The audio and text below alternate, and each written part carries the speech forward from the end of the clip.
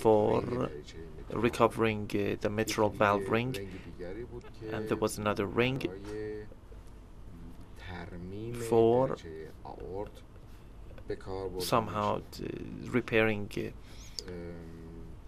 aort valve,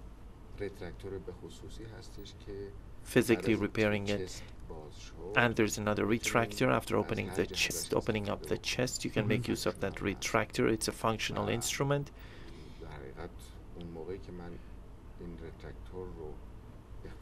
When I invented the retractor, it was 19 years ago, and at that time 25 years had passed since this heart surgery had become widespread. There are many companies that are selling the instrument. Dr. Nouri, needless to say, the new operation greatly reduces overall risk of the heart surgery, but does it pose new risks to the surgeons? What are the risks of this particular kind of operation? Well, the major risk would be complication which could happen, like laceration of the aorta, laceration of the heart.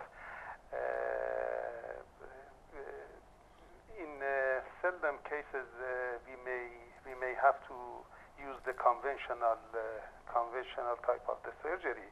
It means we may have to open the chest and do the regular surgery. Again, if this happens, the patient wouldn't lose anything because anyway he would have the surgery, but it would make the work difficult for the surgeon.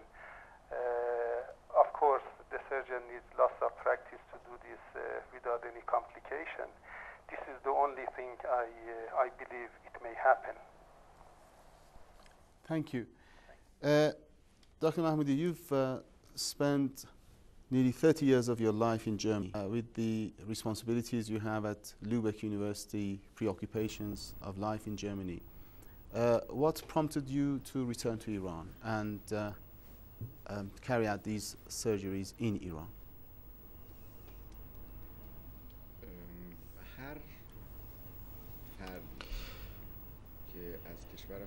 Every individual who travels overseas and lives in a foreign country for a long time,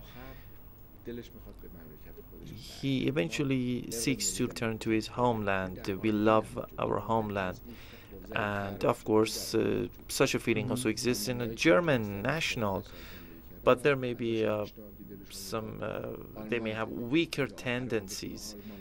And I've asked the same question. Germans prefer to live in their own country, and we as Iranians love our homeland, and we love to serve our own people. And this has been the motive, the strongest motive that prompted me to return to my homeland, Iran. And since childhood, we all wanted to